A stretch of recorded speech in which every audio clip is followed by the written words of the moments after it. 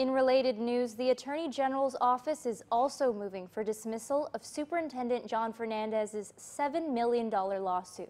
This follows attorneys Gary Gumatautau and Doug Moylan's motion to dismiss as well, which was filed last week. The AG's office is representing the GUAM Education Board as a whole, while Gumatautau and Moylan are representing the 6 named current and former board members in their individual capacities.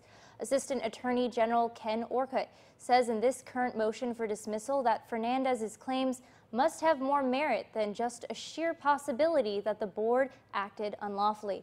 In addition, Orcutt points to GovGuam's sovereign immunity, noting that because the board falls within GovGuam, it cannot be sued under the law. Gumatautau and Moylan made similar arguments in their motion to dismiss on behalf of the individual board members.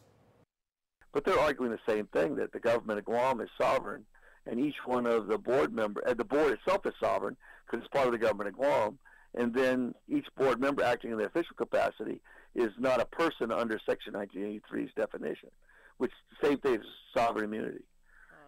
You can't sue the sovereign without the sovereign's permission. So far, no upcoming hearings have been scheduled in the case.